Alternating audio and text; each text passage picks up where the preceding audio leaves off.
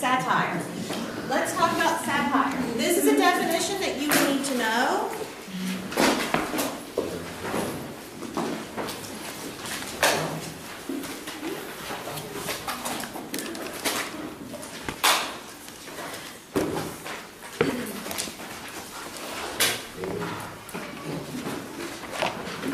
Satire is, it's first a literary manner. A literary manner which blends a critical attitude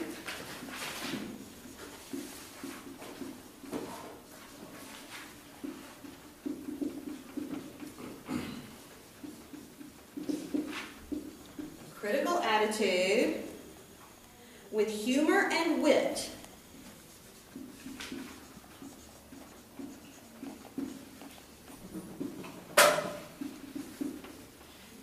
With humor and wit, to the end that human institutions or humanity may be improved.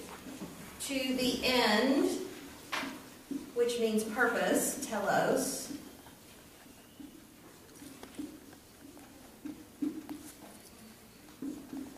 that human institutions or humanity may be improved. Okay, now I'm starting off kind of slow here. I'm making sure you get all of these words. Let's look at what's important in this definition, okay? And this sounds like 6th grade, but I'm doing this because this will probably be on the test. Hannah, when I say that, that probably means it'll be on the first test, right? She's had me before. You agree, right? If I say this will probably be on the test, that means you should write all of these words down, okay? Satire. I might ask you to write the definition of satire. It's a literary manner which blends a critical attitude, with humor and wit, funny, to the purpose that human institutions or humanity may be improved.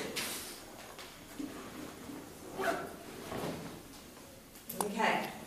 Satire is a literary manner which blends a critical attitude with humor and wit for the purpose of improving human institutions and humanity.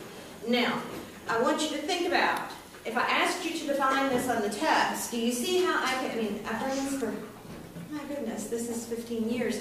So I kind of already know how many points the definition would be, because there are 5 things I'm looking for. You can't just say that Swift and Pope and Candide are writing funny stuff. Okay, that's not the definition. It is funny. A lot of it's funny. But you can't stop there. You have to go farther. Because if I say define satire, I've got one thing. It's a literary manner. Literary manner. Critical is another thing. So it is criticizing something. It's not just saying, oh, life is wonderful and funny. Okay? We're not just watching a sitcom. It's just silly. But it does have humor and wit. So that's 1, 2, 3, 4. It's about human institutions or humanity. 4 and 5. They're trying to improve that. He's not just bashing someone. He's not just bashing somebody, right? So if there's a question on the test about this, say define satire, it could probably be either a 5 or a 10-point question, right? Because I would be looking for the words literary manner, that's 1. Critical attitude, critical, something negative, that's 2. Humor and wit, that's 3. Human institutions and humanity, that's 4. And then, were you actually there for the review after I turned one of the things, returned the things back? Were you there on a day that you weren't there for whenever? Do you remember when I would go over the test and say, see, these are the things that I wanted to see, and that would be 1 point, that would be 1 point, that would be 1 point. That's how I grade them. So yes. Well, can we just list them and alleviate the other words? No, because it wouldn't make any sense if you just said literary manner, critical attitude, humor and wit, human and improved. That just sounds really So no, it needs to be put together in a sentence.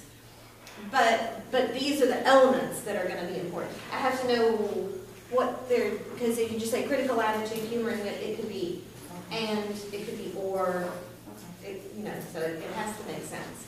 Yeah. But that's why I'm saying this, because last semester I did get some answers that were kind of like, he's criticizing humanity, or he's being funny about humanity. That's not enough. You've got to get the whole thing there, okay? So, I mean, that also, if you're memorizing and you've only got, by the way, I don't take it personally if, if you don't have time to study for the test and then you leave out, I can tell you didn't get back to this definition. I don't take it personally. I'm not going to get my feelings hurt if you don't answer it, but please don't take it personally that if you get 0 points, okay? I'm just trying to help you at this point to know how to study, okay? I'm just trying to tell you this is how you answer the question to get all the points. If you leave it all out, I'm not going to be mad at you. I'm just saying you wouldn't get points for that one. So, okay, that kind of math, does that make sense? Okay, because in literature classes, you have lots of writing and you get lots of feedback, and this is for the online folks too. Whenever I say, no, that's really not quite the right answer, I don't think you're dumb, I don't dislike you, I'm just saying, no, that's not the right answer, so that then you know what the right answer is. Don't take it personal, okay? Believe me, I know, because I wrote for newspapers and stuff for years, and public relations and stuff for years. And they hand the stuff back, and you write something, and it's never good the first time. And so your editor or boss or whatever hands it back, and you start over again and do that 5 or 6 times. And finally, it's what they wanted. But okay, so that's what satire is. It's a literary manner, critical attitude. It's funny, and it's also to improve humanity. Now let's talk about Swift and what's going on at the time of Swift. What did you think about A Modest Proposal? Okay, what did you think about A Modest Proposal? Oh, it was kind of disturbing and funny. Disturbing. You could even think about eating a little kid. Yeah. Okay. It's kind of disturbing, and because you're going, this is so bad. You're about to laugh, and then you go, this is so bad, right? What did you think? I don't know, I thought maybe he was just trying to keep the population down. Crowd That's control. what I got out of it. To some extent, yeah. It looked like Put some kids on the market, on the food market or something. put some kids on the food market, exactly, yeah. I go to the grocery store, be able to pick up a Kid. 10-month-old kid. Yeah. 10 months to a year, that's when they're really the best for, I kind of looked at the year that this was written, and it's in 1729. I was thinking, is this frowned upon? Or Oh yes, Irish people were not cannibals even in 1729. Yeah, and actually if you look at the way that he writes it, how do we know? I mean, even if we don't know when he's writing it, let's pretend we don't know when it's written, and that's an important question. Would they frown on this then? And how can you tell he's trying to be funny? To a certain degree, but like I said, part of it is just disturbing. You just sit here and think about cooking a kid and seasoning it up. So it's just kind of I went back and forth with it. I read it about 2 or 3 times. Like, it's disturbing. it's just disturbing. It is, and so in that sense, it's critical. It is critical. Yes. For me to almost completely understand that he's being sarcastic, I feel like I would have to have a conversation with him. It's kind of hard to get through the text of the writing that he's being completely sarcastic and not being serious, because he just carries it so far. He does. He says, although there are places where, let's see.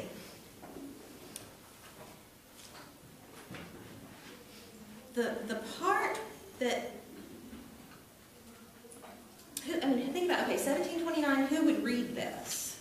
Who do you think would read this? 1729, Ireland.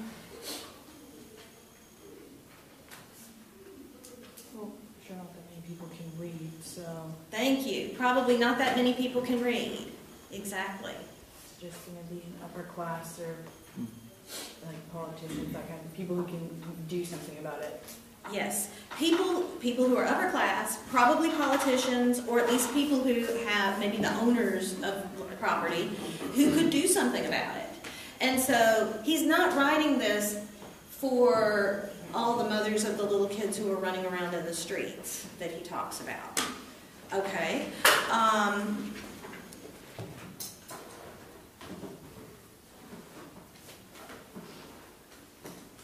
Why would he want them? Do you see something in the tone that makes it sound like that's who it's written for? Or how do you know how? Sense, because he does state that, like, to care abroad for people that own property and, you know, stuff like that. So it's more so directed to them. Okay, it's directed towards people who own property, and that is a problem at this time. Who owns the property? Can you tell from what you've read? Who owns most of the property? Landlords. Landlords. Anything? What are the landlords like? Or any characteristics of them? Where are they? Like wealthy businessmen? Wealthy businessmen. Okay. Snooty. Snooty. Unconcerned. Do you know the situation in Ireland? Maybe we should give you some historical background. Okay. That might help.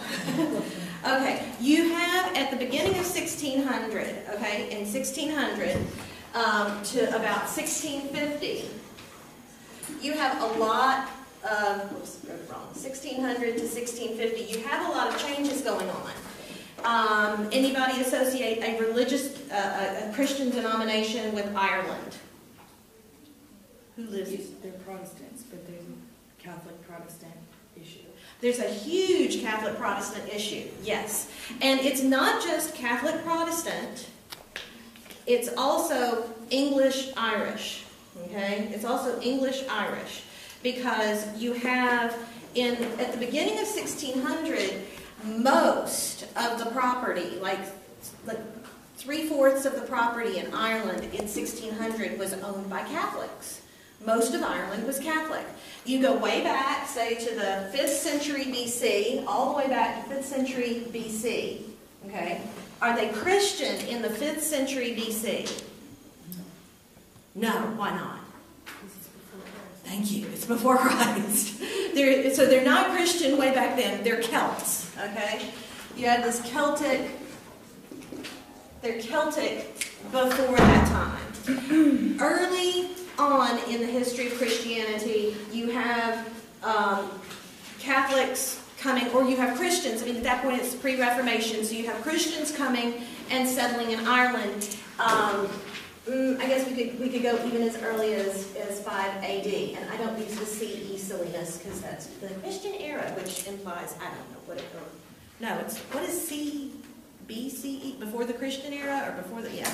It's Common era, thank you. Before the Common era, yeah, that's just silliness. I still do the old-fashioned, BC AD. So by the 5th century AD, we have Christianity coming to Ireland. And then we also have, pretty early on, we have the fall of the Roman Empire, right? We've got the fall of the Roman Empire, the invasion of the Gauls and all these different people, right? Now, what happens though, Ireland's just kind of out there on that island by itself, and it's really not messed with. So you get monasteries, you get Catholic monasteries that are built in Ireland.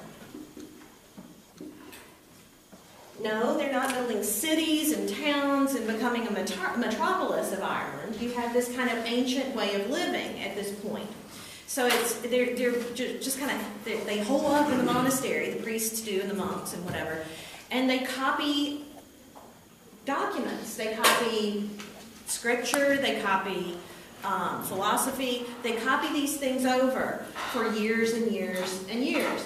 They're really not bothered. So you've got, although you've got the Middle Ages or the Dark Ages in the Roman Empire, way off in Ireland, they're kind of preserving education.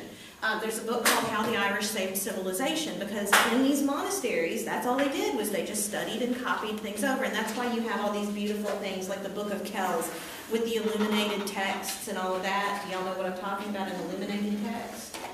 Anybody know what that is?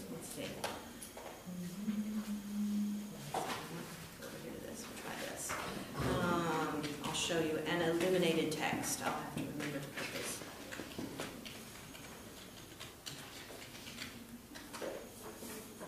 This sort of thing. Okay. I'll have to put one on too. This is what they mean by this is the sort of stuff that they were doing.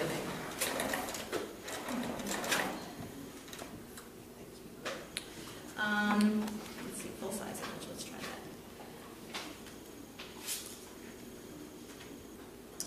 that. But this is where you get all the beautiful artwork and the beautiful copies of the Bible. There was one that was making tours through Mobile, and different people could participate in copying out the Bible.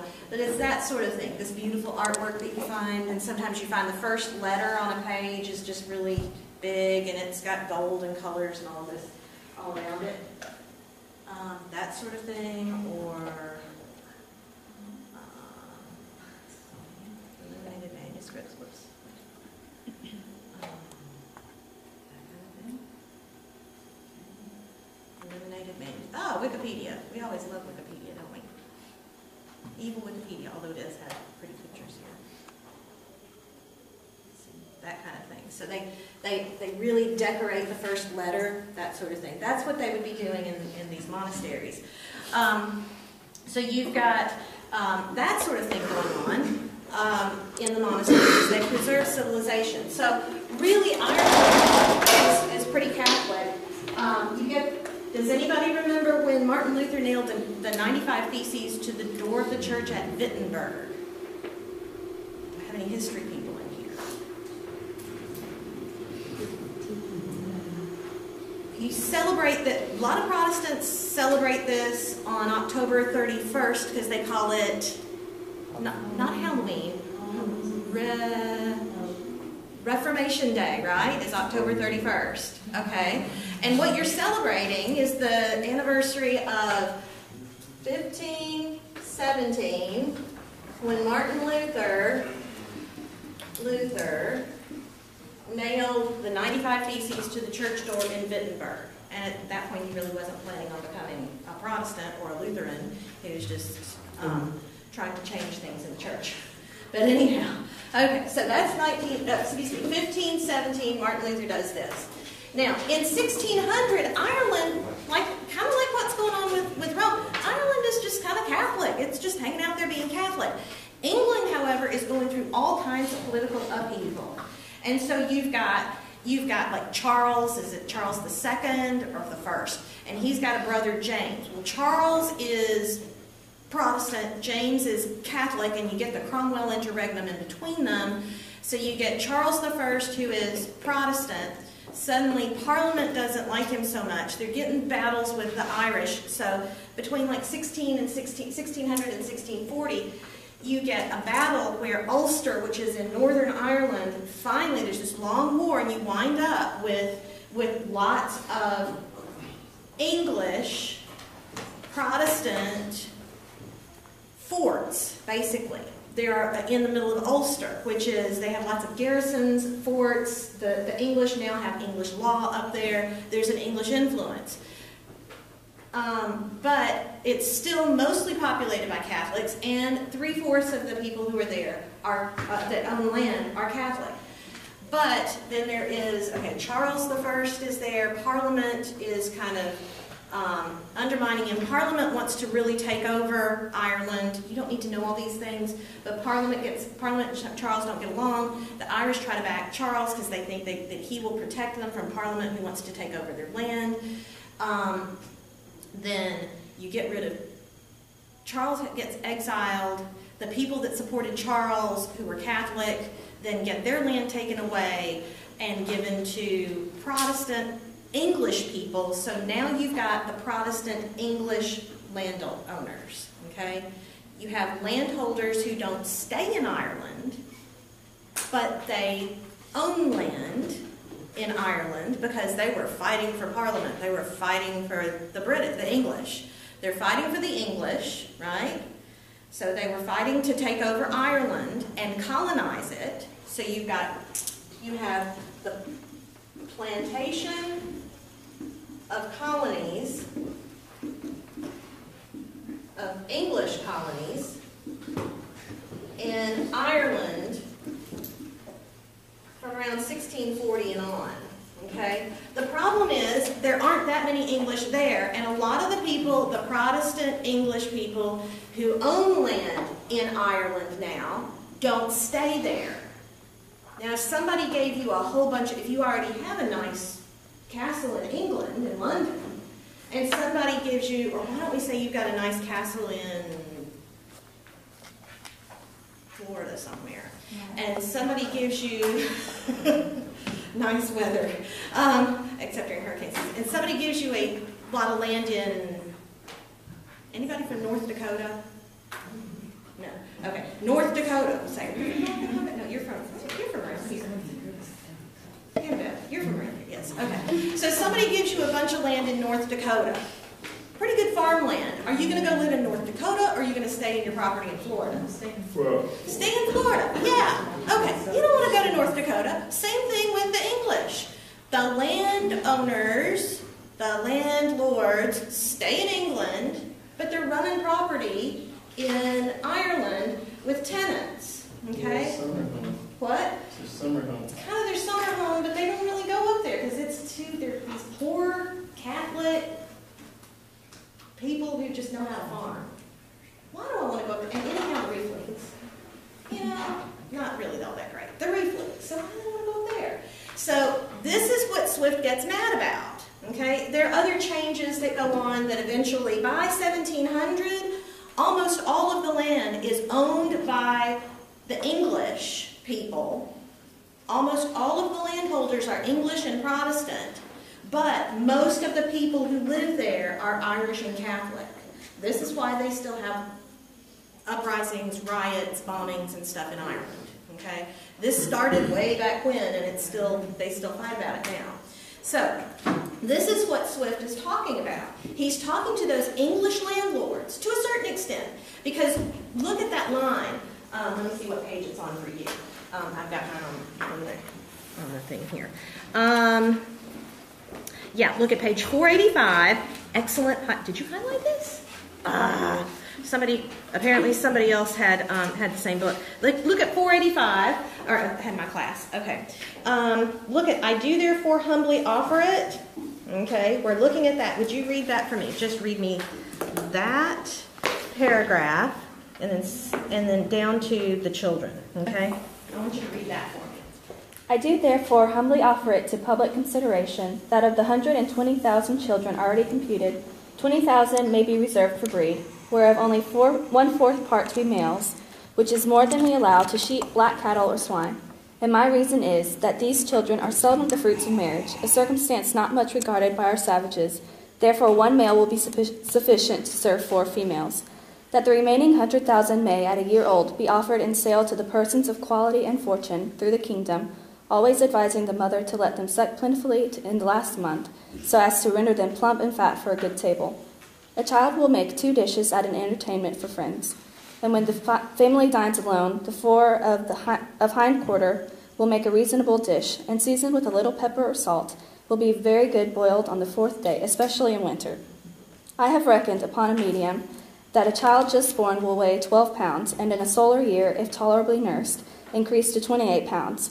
I grant this food will be somewhat dear, and therefore very proper for landlords, who, as they have already devoured most of the parents, seem to have the best title to the children. Okay. Now, we can tell there that he is being, what does that mean? I mean, have the landlords actually come from England up there and, gone Irish hunting and had them for dinner? No. No. What does it mean? It's just stating that, that was his solution for trying to quit a problem. Okay. That was the solution. What does he mean though that the landlords have already eaten up the parents? Like you're talking about the land they stole from the parents? The land they stole from the parents? Yeah. And then think about it. If you have, all you are concerned with about your North Dakota property is that it makes money for you, right? Mm-hmm. So you're thinking about, all I want is to get money off of this. I don't care if those people's roof leaks. I don't care if I'm taking too much from think about tenant farmers and sharecroppers in the Old South. I mean, yeah, you want to keep people healthy, your tenant farmers and your sharecroppers, you want to keep them healthy enough that they can do the work, but you don't really care enough to probably, make sure that they are in good living conditions and that they really have what they need. It's not like really profit sharing that much. So we're seeing the same kind of thing going on here. And so, okay, we see people to some extent today in the position of, with the economy, am I going to buy food? Am I going to buy medicine? Or do I buy something to fix the roof, right? The same thing is going on with the poor people in Ireland. And the landlords are absent. They don't come up there to Ireland any more than we would go to North Dakota on a regular basis, right? To check out how things are. They just want the profit. And so that's what he means. The landlords have eaten up the people because they've taken food off their table by not giving them more income, that sort of thing. It's not humane. So he's being extreme and he's joking, but it's going to be read, as we said, by the people who own the land, the people who are making the laws. So he's trying to jar them. He says, look, you've eaten these people up. People are dying because you're being too greedy, that kind of thing. And it's not their land. The people that the Irish are not even living on the land that was theirs. They're not allowed to own land. Most of the time, they're not allowed to own land. Except for a little bit. Another thing that makes me, I go between thinking it's funny and thinking, oh, how horrible. So where do they live then? Do they lease it or something? They would lease it. A lot of the time they would be just kind of allowed to live there so that they could, and they would be given a portion, yeah. And what you wind up later in the 1800s or in the 1840s, you have the potato famine, right? Now that's 1840s. He's not writing about the potato famine. The potato famine is 1840s, like around 1845. But it comes out of the same sort of thing. The potato famine happens when you get more of these colonists. England is colonizing America, England's also colonizing Ireland, and you get the colonists who come in and they say, ooh, we've got our British way, or our English, sorry, we've got our English way of doing farming. So they cut down trees, they farm more things like corn and all of that, and they allow the workers a little patch of land where the Irish live off of potatoes. They realize that potatoes are more healthy as a one-crop subsistence situation. So the Irish are given a little patch of land where they can grow their potatoes, and that's what they eat, and then they just farm the heck out of everything else, growing corn and wheat and stuff like that. So you have this shift from a kind of pastoral lifestyle, which could sustain them, to now all they have for their own food is potatoes. And there's a potato blight that wipes out the entire crop for several years in a row, and that's why people start coming to America, and so many people die, and that sort of thing. But yeah, it's like they have just a little patch of ground that's theirs. Okay, we will finish talking about Swift on Monday. Thank you. And can you zoom in on this? Yeah, already.